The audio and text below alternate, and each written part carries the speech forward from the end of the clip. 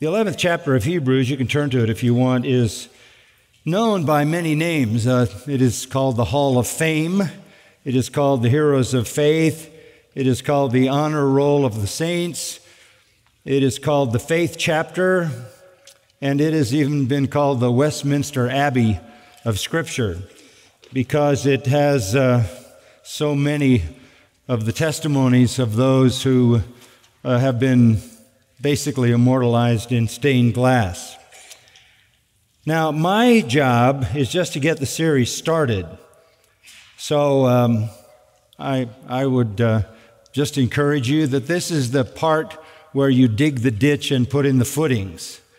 The real glory and wonder and beauty of this edifice is to come in the individual stories that are told throughout this incredible chapter.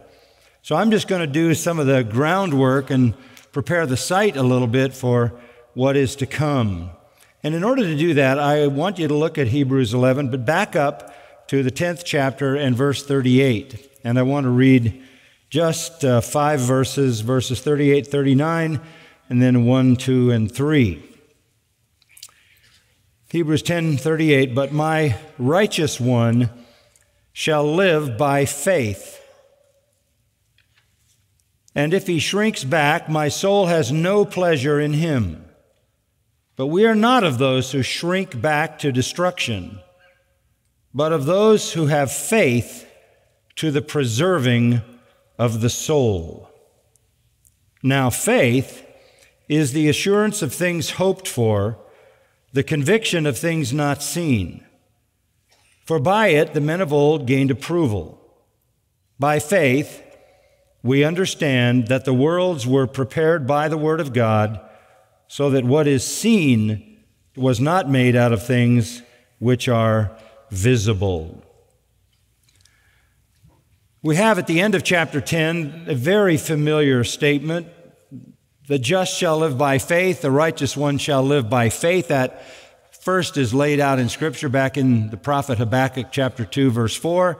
It is repeated again by Paul in Romans and in Galatians, and here it appears again in the book of Hebrews. And we understand that.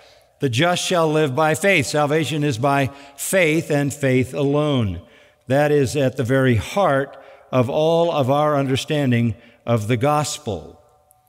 Now let me help you to kind of flow into this section a little bit. It fits perfectly into this epistle. In the first 10 chapters, the writer has been laboring to prove one point.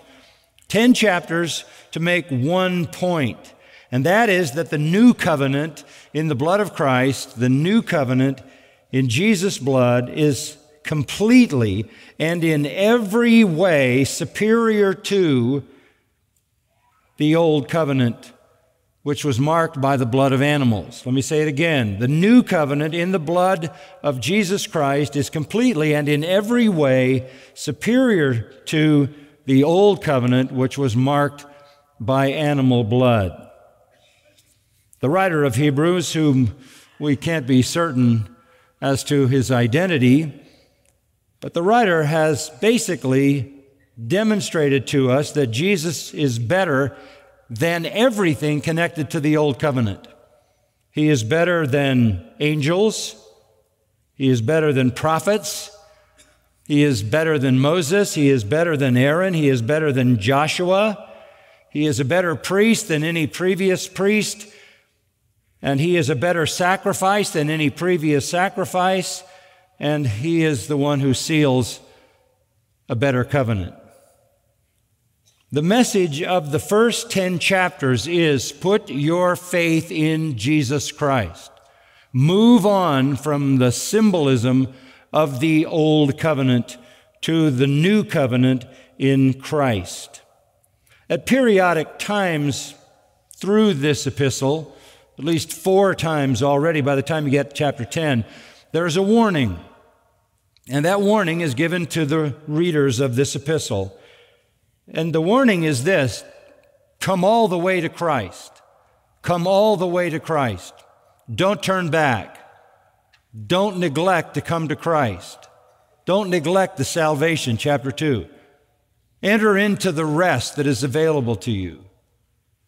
Having heard all there is to hear about Christ, don't walk away, don't turn away, chapter 6, or it's impossible for you to be renewed again to repentance. And here we find it again in chapter 10, verse 38. Don't come close to Christ and then shrink back. We are not of those who shrink back to destruction. What's going on here is the apostle who wrote this, or the writer who is associated with the apostle, some of the apostles, is basically saying to Jewish people, that's why it's called Hebrews, you have heard about Christ, you have somehow connected yourself to the church of Jesus Christ, you're around, you're interested, you're close, come all the way to Christ. Don't go back. Don't fall away. Don't neglect the salvation that has been offered to you. And these warnings are all through this epistle, and they are dire warnings, to put it mildly. If you go back to chapter 10, verse 29, how much severer punishment do you think he will deserve who has trampled underfoot the Son of God and has regarded as unclean the blood of the covenant by which he was sanctified and has insulted the Spirit of grace? For we know him who said, vengeance is mine, I will repay. And again, the Lord will judge his people. It is a terrifying thing to fall into the hands of the living God. This epistle is written to a group of believers. But within that group of believers, there were Jews who had come to participate in some external way in the fellowship, but had not come all the way to Christ. They are warned that they better come, or the end is serious and eternal disaster. Put your faith in Jesus Christ is the message of the book of Hebrews. Because only in Christ can you have eternal life. It's not enough to be connected on the outside. So as we look at the end of chapter 10, we have a warning added to all the other warnings. Come to Christ. Come to Christ. And here we find, again in verse 38, what we already know to be true if we know anything about the Bible, and that is that you come to Christ by faith. By faith. Now here is the real problem at this point. You have many of these Jewish people who had come to Christ by faith and were the true church, the true believers, or identified all through this epistle in that way. But you also had Jews who had come close, but not all the way to Christ, and they were in danger of falling back. And the difficulty for them was to move from, and you will understand this, a system where they earned their salvation to the gospel where they received it not by works but by faith. The first century Jews had a religion of works. The first century Judaism was not even Old Testament Judaism. It was essentially an apostate form of Old Testament religion. Because the Old Testament said, the just shall live by faith. Abraham believed God, and it was counted to him for righteousness. Salvation was always by faith. This is the only way anyone was ever saved from the beginning of redemption to the end. But a simple study of the Gospels will reveal the fact that the Judaism of the New Testament era was not a true Judaism. It wasn't even a legitimate Old Testament Judaism. It had a corrupt leadership. The priests, the scribes, the Pharisees, the Sadducees, all of them were corrupt. All of them represented the kingdom of darkness. Jesus said, you're all of your father, the devil. Even though they thought they represented God, they did not. Any system of salvation by works, by effort, by doing something, by earning it, is a satanic counterfeit of the truth.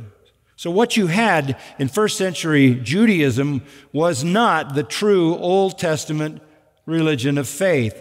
It was a heretical, satanic system of works righteousness that had turned grace and faith on its head and replaced it with works. Judaism in that day, let me say it clearly, Judaism in that day was nothing but a religious cult built on ethics and ceremony. Nothing but a religious cult built on ethics and ceremony like any other false religion. And that is why in our Lord's final words, the end of his ministry, he said, the temple will be torn down and not one stone will be left upon another. A few years later, the Romans came and did just that and brought apostate Judaism to its crashing end. Judaism was not the religion that God had given the people of Israel through the prophets and priests of the Old Testament. It had come to be nothing more than another form of satanic works salvation. And there is nothing worse to God than that.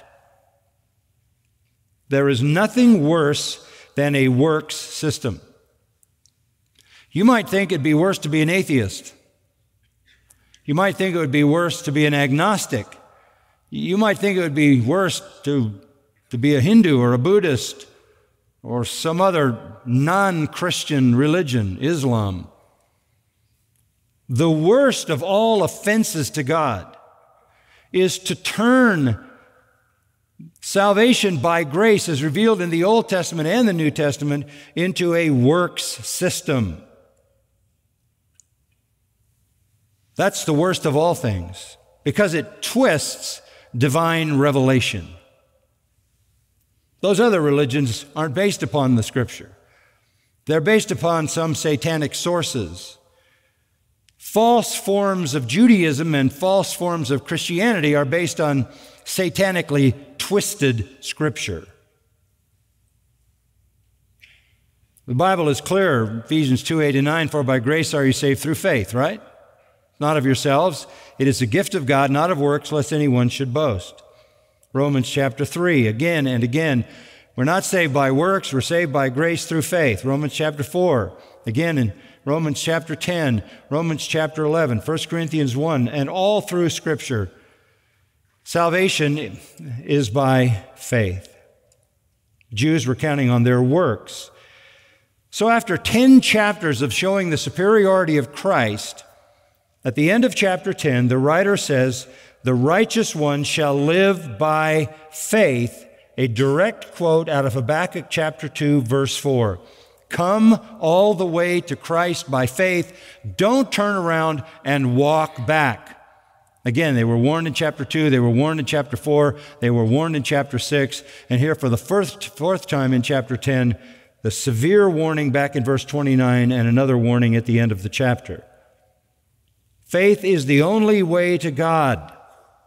Come to Christ by faith.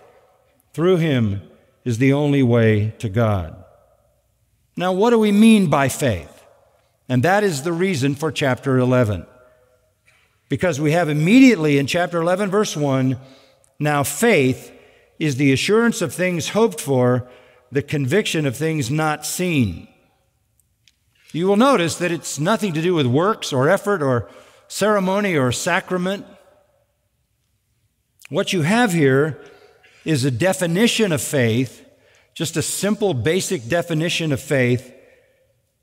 And then after that definition in the opening couple of verses, you have literally one illustration after another, after another, after another, after another, of people who lived and received salvation by faith, and all of them are Old Testament people. And this is to say to these Jewish believers, come all the way to faith. Come all the way to faith, as Abel did, as Enoch did, as Noah did, as Abraham did, as Sarah did. Come all the way to faith, as Isaac did, as Jacob did, as Joseph did, as Moses did. Come all the way to faith as Rahab, Gideon, Barak, Samson, Jephthah, David, Samuel, the prophets, on and on. They're all models of salvation by faith. And so you have in the opening couple of verses a simple declaration of what faith is, then these powerful, dramatic illustrations of that faith in all these characters that are listed here. Now, how important is it that these are all Old Testament personalities? Because that is the point to the Jews. God has always saved and only saved by faith. And you see it in the record of the Old Testament. Now, I want to show you three things in these opening three verses. And again, just kind of digging some holes here to set some footings for what is going to come. I want to talk about the nature of faith, the testimony of faith, and the illustration of faith. This is not going to be new to you, but I think it will be a helpful foundation. Let's look at the nature of faith. Verse 1, now faith is the assurance of things hoped for, the conviction of things not seen. Now, this is not a comprehensive, fully orbed theological definition of faith, but it is essentially a declaration. Rather than a definition, it's a declaration. And it defines faith in two ways. Faith, the Greek word pistis, which is all over the New Testament, means belief, trust, faith. Faith can be defined in these two ways. It is the assurance of things hoped for, and it is the conviction of things not seen. Now, those are very, very close to being synonymous statements. But let's see if we can't pull them apart a little bit. First of all, faith is the substance of things hoped for. The Authorized says, NAS says, the assurance of things hoped for. I like the word substance, and that gives us some kind of handle to get a grip on this word. Faith is the substance of things hoped for. Faith takes something hoped for but not realized and gives it substance. We have faith, but our faith has substance. It has body. It has weight. We have faith in things hoped for, things we don't possess, things we haven't seen, things yet to come. But faith gives them present substance, present reality. And as this chapter will show, and in Old Testament times there were many men, and as we will see, many women who had nothing but promises. Nothing but promises. In fact, all of them had nothing but promises. Look at the end of chapter 11, verse 39.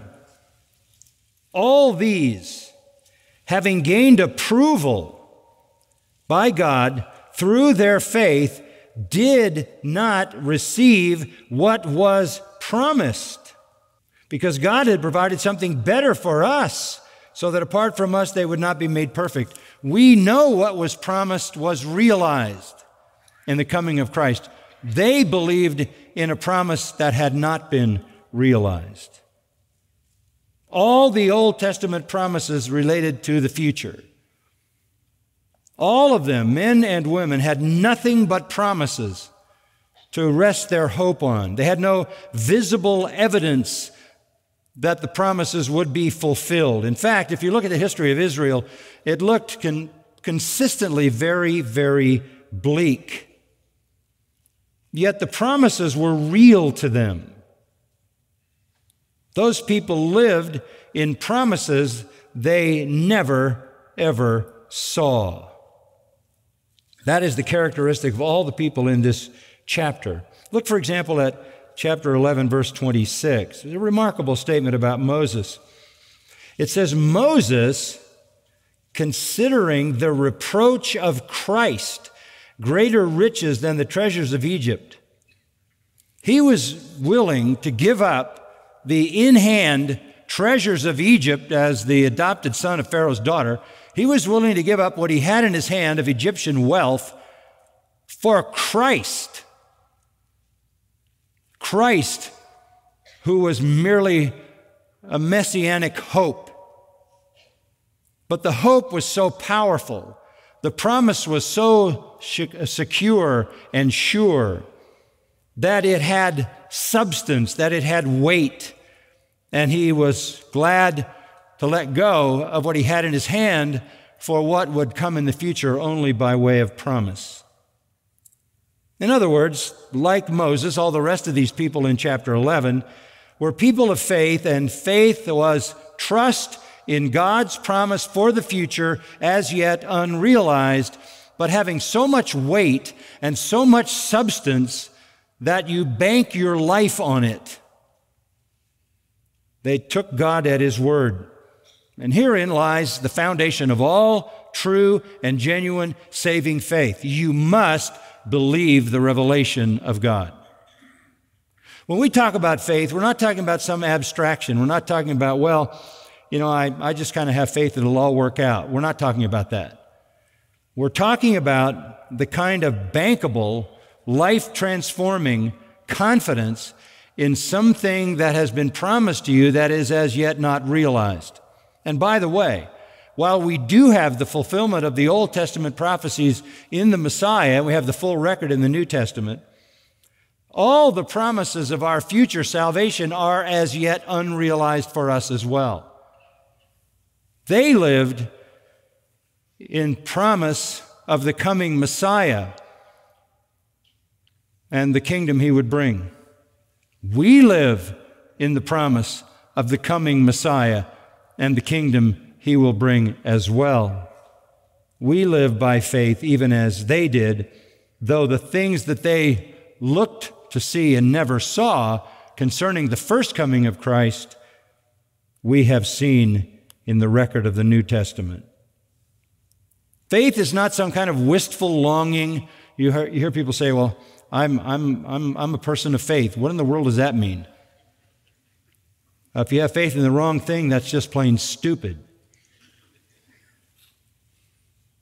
Now, this defies how people in the world live. And they look at us and they say, you people live your whole life with this high level of devotion and dedication and worship and expression and witness and testimony, even to the point of sacrificing your life for someone you've never seen and promises you haven't realized. It defies how people intend to live their life. They want to see something before they believe it. Even Thomas said, I'm not going to believe unless I can see. But Christian hope is belief in God's word contra mundo, against how the world thinks. If we follow the way the world thinks, they believe in what they can see. They don't have a lot to believe in. They don't believe that we have a secure future in the hands of politicians and educators. That they don't believe that life down the road is going to provide any special positive changes for us as they watch the world disintegrate. They live in high levels or some level of fear and anxiety about the future. And they look at us and they say, why are you smiling? Why are you so happy? Where's all the joy coming from? And you say, well, I live by faith. And to them, that seems a kind of insanity. A kind of insanity. To live believing something that you cannot see. But the difference is, they don't have anything to believe in. We have the Word of God to believe in. If our faith is anchored to the Word of God to such a degree that we would be willing, like Moses, to suffer the loss of everything we have in this world to hold on to the promises in Christ. Jesus put it this way, if any man come after me, let him deny himself, take up his cross, and follow me. In the book of Daniel, you have the young men Shadrach, Meshach, and Abednego confronted with the choice. And their choice was to obey Nebuchadnezzar, whom they could see, and to worship the king, whom they could see, or obey God, whom they could not see, and to trust God by walking into a fiery furnace. Without any hesitation, They chose to believe in God, even though the king was real and the king was visible and God was invisible and God was only apprehended by faith, but God had revealed himself in his word and they believed in his word. And so they walked right into the fiery furnace. Christian has no doubt, really, that it is better to stake everything on the realities of our invisible God than to trust in everything in this visible world. So faith is contra mundo. It's against the world and how the world operates, and it's part of what makes us so alien from the world around us. Now, Christian hope or Christian faith is belief in God not only against the world, but against the senses. Against the senses. People in general would say, I want what I can lay my hands on. I want what I can taste and touch and hold. The senses tell us to grasp the thing that's there in the moment. Very different than Christians. We read in verse 6 in Hebrews 11, without faith it is impossible to please him, for he who comes to God must believe that he is, and that he is a rewarder of those who seek him. You want to come to God, you have to believe that he is, even though you've never seen him. You not only have to believe that he is, but you have to believe that he is a rewarder of those who come to him. That's the foundation of our faith. We believe God is who he is, and we believe he rewards those who put their trust in him. That's, in verse 6, sums it all up. We believe that he is, and we believe that he is a rewarder of those who diligently seek him. That's how we live our life. We don't live our life by the touch and the feel and the hearing and the seeing of the senses, but rather by the promises of God in his word. So Christian hope is against the world and it's against the senses. And thirdly, I would just say, just to kind of spread it out a little bit, Christian hope is belief against the present. Belief against the present, just another way to look at it. The Christian sacrifices the pleasure of the present for the promises of the future. As a kid, my father had a famous saying that he fired at me regularly as a kid. He would say to me, "Johnny, why do you always sacrifice the future on the altar of the immediate? Why do you always sacrifice the future on the altar of the immediate?" It was very hard for me as a young person to be able to put off gratification into the future and make small investments in what would be a rich future instead of grabbing at everything tangible in the moment it was stuck in front of me. That's what people in the world do. It's not even good philosophy, to be honest with you. Some of you will remember from your philosophy class, I took Western philosophy many moons ago, but I do remember Epicurus. And Epicurus said the chief end of man is pleasure. But even Epicurus, when he talked about pleasure, didn't mean what many people think he meant. Epicurus never did say that the ultimate aim of man or the chief end of life is momentary, immediate pleasure. Epicurus knew better than that. He insisted that the real pleasure was taking the long view. The very thing which is pleasant at the moment may be immediately disappointing. It may bring pain in the long run. The thing which hurts at the moment may bring you joy in the end. And I think we know that even in a natural sense. The real joyful accomplishments in life are the accomplishments of those who can push through the momentary pain to achieve those ultimate ends. And that's what Epicurus was talking about. Live for that long-range ultimate pleasure that is the end of rejecting all the momentary fickle pleasures that distract you from anything lasting. Well, far beyond Epicurus is the Christian's perception, where the Christian says, I'm not interested in the momentary pleasures of this life. I'm not interested in them. I'm not even interested in the long-term pleasures of this life, the long-term fulfillment in this life. I'm far more interested in the pleasures in the life to come. I'm far more interested in what the Lord has prepared for them that love Him. I'm happy to refuse the pleasures in this life that would cut me off from the true pleasures which are eternal. People think that the future is uncertain. We know better. We know the whole history of the universe, right? It's all laid out in Scripture. We know exactly what's going to happen because it's revealed in the Word of God, and the Bible has a perfect track record. Everything it's ever said throughout all of its Genesis to Revelation, everything it's ever said that can be verified in human history or in human behavior or human experience has proven to be true. And so we believe in the Word of God, and by faith we trust that Word. Now let me just say maybe a couple of other things about this. Everybody lives by faith. Everybody does. You live by faith every time you turn on your faucet and drink what comes out. You don't know who's playing in your pipes. You don't know anything about anything. You live by faith every time you go to a restaurant. You sit there, they hand you a plate full of stuff, and you don't ask a question, you eat it. You have no idea what's going on in the back of that place. I know you found an A or a B on the front window.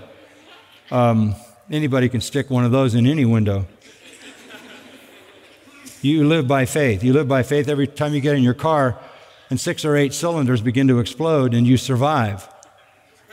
You live by faith every time you get on an off-ramp and you go whistling off the freeway at 55 miles an hour, not thinking that 2 semis are coming on the same ramp, because you feel that somebody who put the roads together is going to do something that's going to produce safety, not disaster. We all live by faith. It's sort of like Pavlov's dogs. We all learn how to salivate because we've been trained by certain behaviors. So everybody lives by faith to some degree. You live by faith when you go to the surgeon, right? They knock you out. And then they do whatever they do, and you have no idea what they've just done. You have no idea what they took out or what they put in.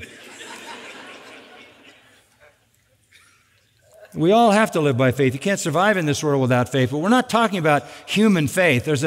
Why are you willing to go to the surgeon? Why are you willing to start your car? Why are you willing to drive on the freeway? Why are you willing to go to a restaurant? Why are you willing to drink the water out of the faucet? Because you have a history that indicates those things have been safe up to this point. So it's not really faith, it's experience. You have learned that there are things to be trusted. Now, if you go to India, they will tell you there are places where you're going to go. You don't want to drink the water. You don't want to eat the food. You don't want to touch anything. Why? Because they know by experience that this could be dangerous to you. So when we're talking about that kind of natural faith, we're really talking about things that basically are conclusions we come to as general notions because of experience. We have no personal experience with God, Christ, the Holy Spirit. We have no personal experience with heaven. We have no personal experience with all that God has promised to them that love Him. But we put our whole lives in the hands of God on the basis of promises we have not received. That is real faith. That's not to say we haven't experienced the leading of the Lord, the joy of the Lord, the fruit of the Spirit. We have. But in terms of the big end, eternal glory, eternal heaven, resurrection, we have not experienced that. But still, faith is the substance or assurance, hypostasis. That's a strong word. It's weighty. It means to be set. It means to be set.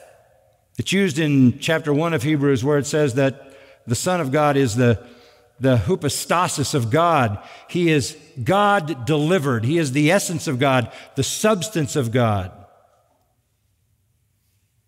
Faith provides firm ground for us to stand on while we wait for the fulfillment of God's promise. Faith furnishes my heart with firm support. Faith believes God, relies on His truthfulness. The more I study the Bible, the more I know it had to have been written by God, right? The divine authorship of Scripture is so evident, it has the very glory of God inherent in it. The Scripture has its own glory. It vindicates itself. I don't have any doubts about anything in the Bible. The longer I study it, the more I believe it.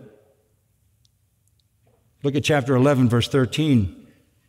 All these Old Testament people that are being talked about in chapter 11, all these died in faith without receiving the promises. But having seen them by faith, and having welcomed them by faith from a distance, and having confessed that they were strangers and exiles on the earth. That's what it means to live by faith. Promises you've never received, experiences you never had. You see them with the eye of faith. You welcome them from a distance. In the meantime, you're strangers and exiles on the earth. And then the writer goes on to say, we're seeking a country of our own. Verse 16, we're seeking a better country. That is a heavenly country. Our hope takes us all the way to heaven. So real faith is this substantial trust in the promises of God. Faith takes that future promise and pulls it into present reality and gives it weight in our lives. And the second thing he says in verse 1, faith is the conviction of things not seen. This takes it to a greater intensity. It's not just hoping. It's not just hoping for something. It's not just strongly hoping for it. It is the conviction that it is true. Eleukos just means that. An absolute conviction. Implied there is that this is an unwavering confidence. This just pushes it one step further than the idea that it has weight and substance, that we believe it. It is a firm conviction. It is that firm conviction that allowed martyrs to be burned at the stake and never waver. Faith is living on the basis of things not seen and being so sure of them that they become your convictions. And now we've moved from what you believe to how you behave, because you live by your convictions. And you can go back to chapter 11, verse 27, back to the verse after the one we read earlier about Moses. Moses was willing to take the reproach of Christ over the riches of Egypt because his faith was in the coming Messiah. But notice how that showed up in practicality. Verse 27, by faith he left Egypt, not fearing the wrath of the king, for he endured as seeing him who is unseen. Moses left Egypt, and he was the adopted son of the princess. He left Egypt to go out into the wilderness. And that is to say, his faith not only had weight and substance in his believing it, but it had enough conviction to move him in the direction that he ought to go. That's what we mean by conviction. Or you could look at the illustration of Noah, and you'll have the opportunity to do that. Chapter 7 talks about Noah. Well, let me just remind you of Noah. There was no such thing as rain. So God says to Noah, it's going to rain. And Noah says, it's going to what? It's going to rain, like water's going to come out of the sky. Really? You have to trust me for that. It's not going to rain for a long time, 120 years, but it's going to rain. Now, never having seen rain, he could visualize it because there was water. But Noah believed God that it was going to rain. He not only believed God it was going to rain, he believed God was going to bring so much rain it would drown the entire population of the whole earth. And that the only way that he could ever escape, and his wife and his 3 sons and their wives, was to build a boat in the middle of the desert. It's going to rain.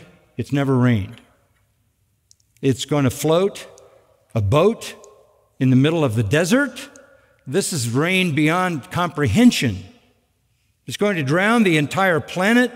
So what did he do? He built a boat. For 120 years he built that.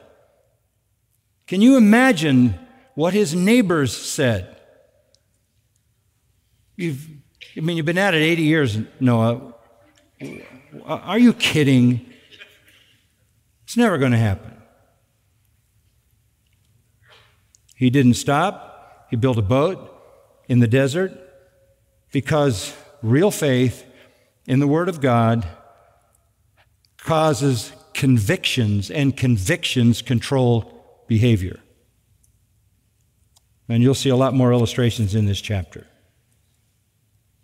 To those of us who are believers, the invisible, spiritual, and future things revealed in God's Word are real, and they have weight, and they control how we behave. So that's essentially the nature of faith. Let's talk about the testimony of faith in verse 2. For by it the men of old gained approval. Men of old means the Old Testament saints, the Old Testament fathers and mothers, I guess you could say, that are listed throughout this whole chapter. For by it the men of old gained approval. The Greek verb means to be praised, to be approved. Then you have a listing of many of those who were approved. Approved by God. Approved by God. Now, let me remind you of something. There's only one way to please God, only one way. Go back to verse 6. Verse 6, and without faith, it is impossible to do what? To please Him. So there's only one way to please God, and that's by faith. So all these people in the Old Testament who believed God, and it became not only substantial faith, but it became conviction, and it controlled their conduct, they gained approval from God, because the only way you can gain approval from God is by faith. Abel believed God regarding sacrifice, did it by faith, and God approved of Abel's sacrifice and not Cain's. Enoch believed God that he wouldn't die, and he didn't because God was pleased and took him to heaven. Noah believed God that it would rain and inherited righteous deliverance from God because he believed God. Abraham and Sarah believed God for a child, and out of their loins a nation, and God fulfilled His promise. And Isaac and Jacob and Joseph, Amram, Jochebed, Moses, Joshua, Rahab, Gideon, Barak, Samson, Jephthah, David, Samuel, they all believed God, and they're all approved by God, and they're all heroes in the Hall of Fame of this chapter. They trusted what they couldn't see, they bet their life on it, and God approved of that faith. There's only one way to please God, and that's to believe Him. And what that means is to believe His Word. It does not please God when you do not believe His Word. It pleases Him when you believe His Word. And all of these people believe without seeing it fulfilled. Look at Stephen in Acts chapter 7. He's preaching, and he's preaching so boldly in Jerusalem that they stone him to death. And we have a glimpse, don't we, at the end of chapter 7 of Acts, where he sees the Son of Man standing at the right hand in heaven.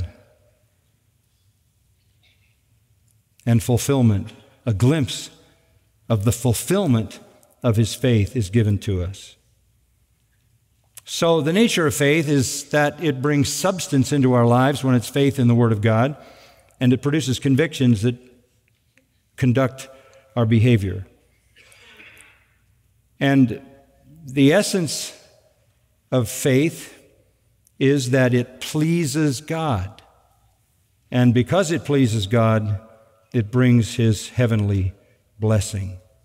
Now, just finally, in the last few minutes, verse 3, just to kind of get us in. Here's the illustration of faith. By faith, we understand that the worlds were prepared by the Word of God, so that what is seen was not made out of things which are visible. That is just such a comprehensive statement. By faith, we understand the worlds were prepared by the Word of God. Can I say something obvious? Was anybody there when God created the heavens and the earth, Genesis 1 and 2? No. God created everything, ex nihilo in the Latin, out of nothing. Created everything out of nothing. There was nothing but God, and He created everything out of nothing, and that's what it is saying. By His Word, Genesis 1, and God said, and God said, and God said, and God said, and God said, day 1, day 2, day 3, day 4, day 5, day 6. God said, and it was so. God said, and it was so. God said, and it was so. God spoke creation into being. By faith, we understand that. Nobody was there. I always want to remind the scientists of that. When they say, we don't believe the creation account. You weren't there.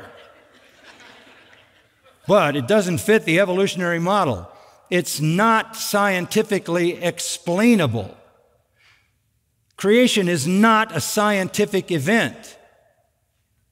Creation is God creating an entire universe in 6 days, essentially 24-hour days, an evening and a morning of each day. There is no scientific explanation for that. Any more than you could give a scientific explanation for Jesus walking on water, or raising someone from the dead, or creating new eyes in the head of a blind man, or new limbs for someone who is quadriplegic. There are no scientific explanations for miracles. That's why they're called miracles. They have no scientific explanation. The most massive miracle of all miracles is the miracle of creation. It's ridiculous to try to apply any kind of scientific model to a 6-day creation of the entire universe. By faith, we understand that the worlds were prepared by the Word of God, so that what is seen was not made out of things which are visible.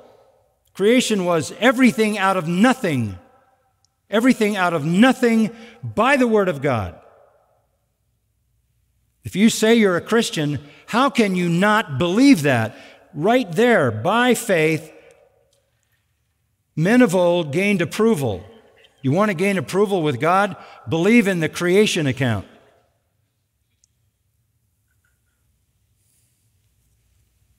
There is no scientific explanation for it.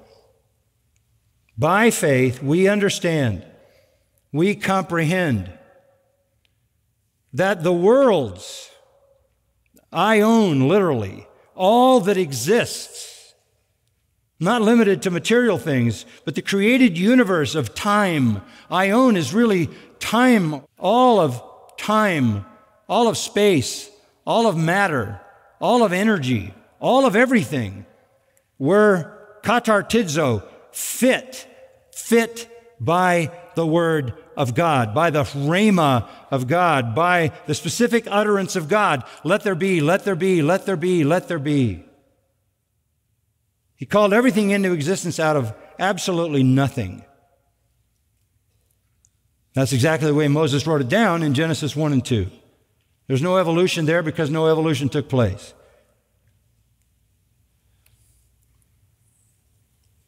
You don't have to bow to some scientist who's trying to explain how we got to where we are. There is no scientific explanation. In fact, any attempted scientific explanation borders on insanity. Literally borders on insanity. And I could tell you a lot of ways that you have to understand that. The latest idea is the Big Bang theory. And the Big Bang theory says this: there was a primeval nucleus 13.8 billion years ago. Oh, where'd that come from? Well, just humor me. There was a primeval nucleus, 13.8 is the latest date. 13.8 billion years ago. And it exploded. It exploded in 1 second, or 1 split second. Well, how did it explode? And where did the heat come from? And what is an explosion? There just was.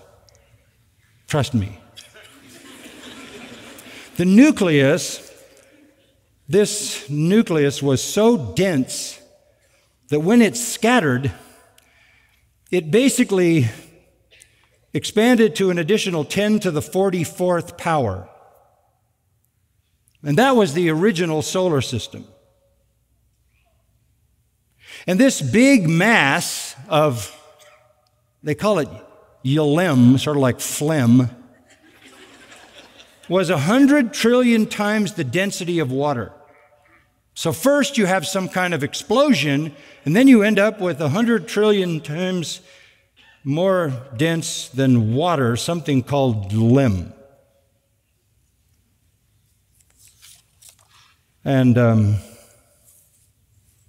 out of that, things just kept going. There are now, latest, an average of 100,000 billion stars in the Milky Way. Did you get that? 100,000 billion stars in the Milky Way. That's our galaxy. And at least 100 million galaxies. And there are so many stars that it's, I don't know how they, 10 to the 50th power, just keep adding zeros and zeros and zeros and zeros.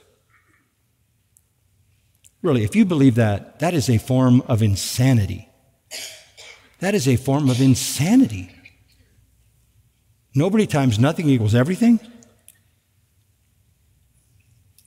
You should be institutionalized. They need to put you in a straitjacket if you're teaching that. Especially when we do know the second law of thermodynamics says everything is breaking down.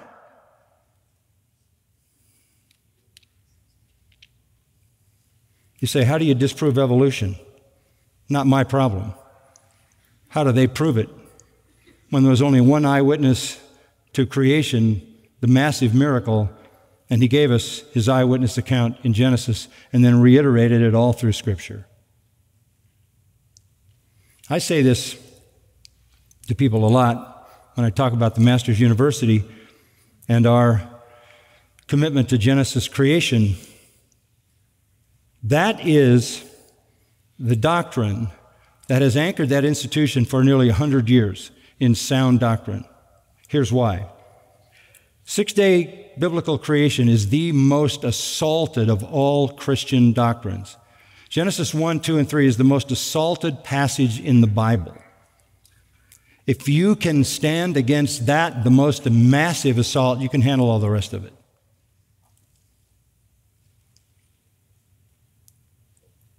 If you want to find out whether an institution is genuinely Christian, just ask them one question. What do you believe about Genesis 1, 2, and 3? If they throw some evolutionary process at you, the macro evolution that we've been talking about, or even on a micro level, evolution of man, ask them how evolution happened when you don't have death until the 3rd chapter of Genesis. No death. So how could anything mutate? It's all ridiculous. We know that the worlds were prepared by the Rhema of God so that what is seen was not made out of things which are visible. So what we see in the universe is not the product of billions of years of stuff shaping into what we now see. What we now see is exactly what God created in 6 days. If you believe that, you are a person of faith, and God is well pleased. Father, we thank you for your word. Thank you for its clarity and its power, its truthfulness. How blessed are we, how profoundly blessed are we to know the truth. It's not that we're smarter than anybody else. It is just that you have given us your Holy Spirit and your word, and we believe it. And like the men of old who lived by faith, and you were pleased, that's how we want to live. Believing in your promises so that they have weight and substance, and they produce convictions that shape how we live. May the journey through this 11th chapter expand this understanding to such a great degree that it brings all of us joy beyond what we may have known in the past. Thank you again. In Christ's name, amen.